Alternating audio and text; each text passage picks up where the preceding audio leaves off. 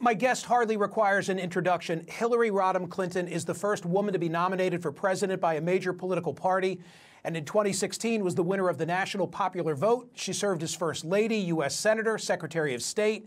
Today, wife, mother, and grandmother. Her latest book is Something Lost, Something Gained, Reflections on Life, Love, and Liberty. Welcome, Madam Secretary. Nice to see you again. It's great to be with you again, Michael. Thanks for having me.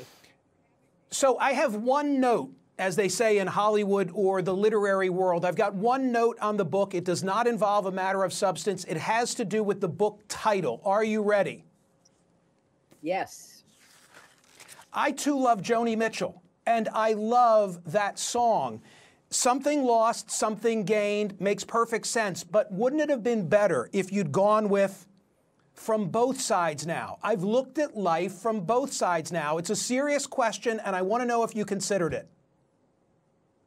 Well, I did. And as you know, because you have nicely read the book, which I appreciate, in the first chapter, I talk about what Both Sides Now has meant to me and why that song has been like in the soundtrack of my life from my early 20s until today, and how when I saw Joni Mitchell singing it at the Grammys last year, I was so touched. And the Both Sides Now is indeed the song that sums up the kind of different stages of my life. I've looked at life, I've looked at love from both sides now. And in my sort of reflections, something's been lost, something's been gained. It's kind of the overview of a long life. I keep watching on a loop. I think it's at Newport where she's singing it in 2022 and just brings the whole house down with emotion. It's hard for me to watch her sing it. I'm not quite sure why without feeling emotional about it.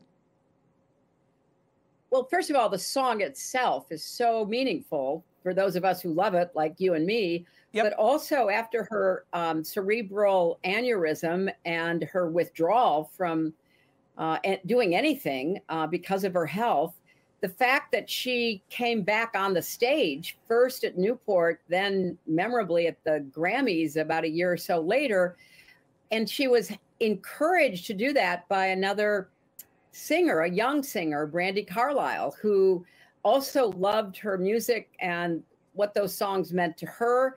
And so she sought her out, she got to know her, and I think encouraged her to get back on the stage, which really meant a lot to me.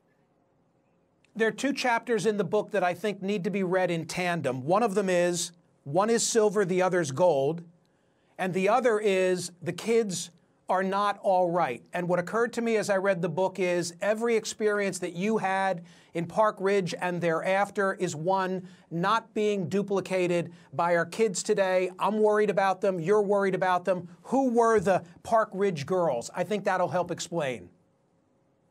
Well, I write in that chapter, one is silver, one is gold, which is from an old Brownie, a Girl Scout song that my friends and I learned when we joined Brownies and became Girl Scouts.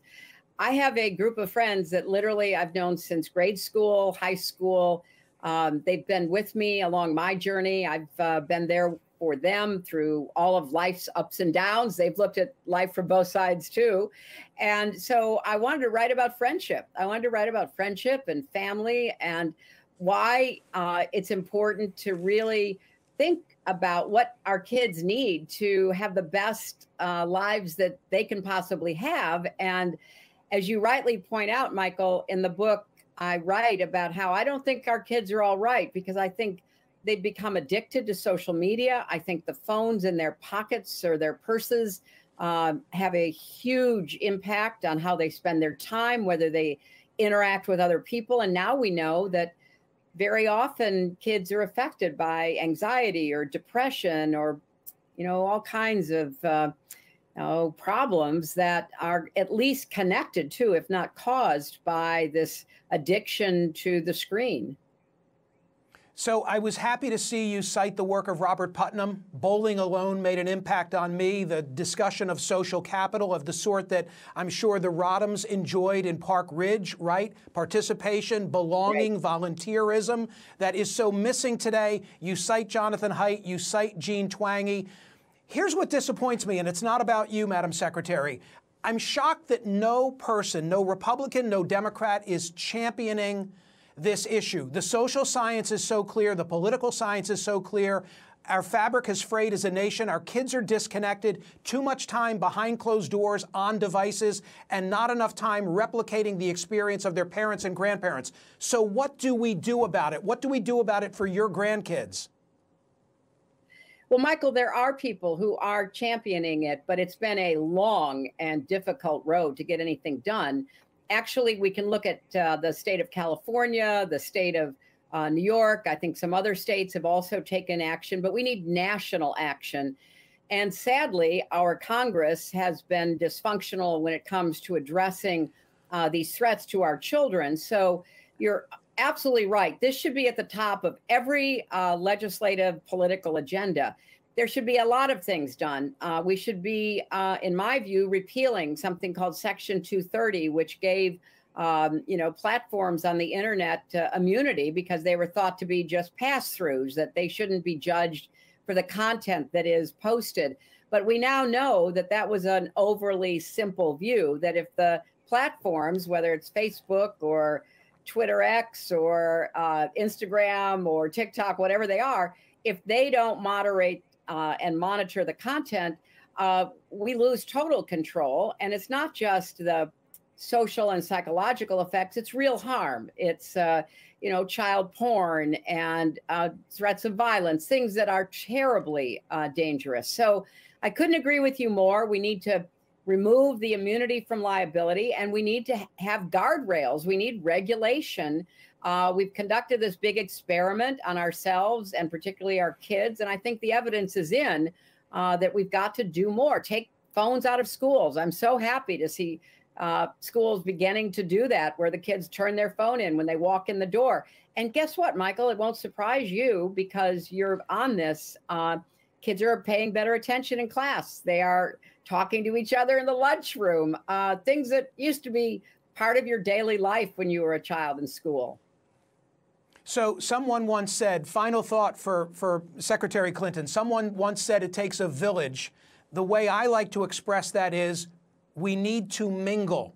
And what you've said about Section 230 is correct from a policy standpoint, but somehow everybody's got to get back involved, joining in their community. Final thought to you as the author of Something Lost, Something Gained. Well, Michael, this book is really about life and love and liberty. I talk about my own personal life and some of the lessons that I've learned, the experiences that I've had, but I also obviously talk about the threats to our democracy, to our freedom, to our liberty, because I think if you're going to be an involved citizen, you have to pay attention to what's going on, and we have to be focused on this election. We have to understand what's at stake, but to finally add to what you said, we've got to get back to being a community again.